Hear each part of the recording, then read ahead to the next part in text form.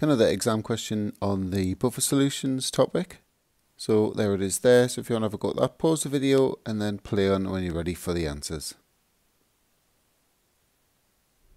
Okay, so we'll go through the answers then. So part A, how does the carbonic acid hydrogen carbonate mixture act as a buffer? So we've got these two species in solution in the blood.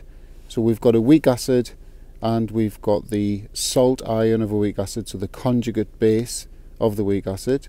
Both of these species together act as a buffer solution because if acid is added, that means you're increasing the H+ concentration. This reservoir of hydrogen carbonate ions can accept the extra H+ ions and send the equilibrium over to the left. Conversely, if hydroxide ions enter the blood, that they're going to react with the H+ ions and lower the concentration of H+, so the reservoir of carbonic acid dissociates more and puts the H+ ions back into the system, and that will maintain the pH at around about that healthy level of 7.4.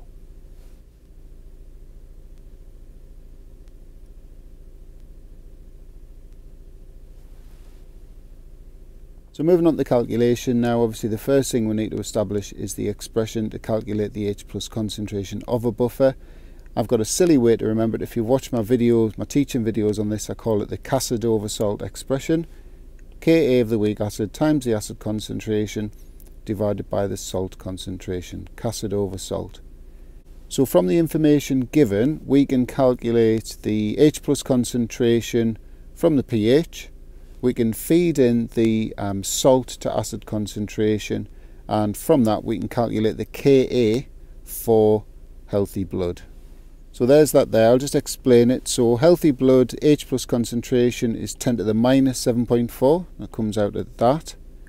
Then if we rearrange the Casod over salt expression for Ka, it rearranges to H+ concentration, take the salt concentration up there, so times the salt concentration divided by the acid concentration, feed the numbers in, so the Ka for the healthy blood is that.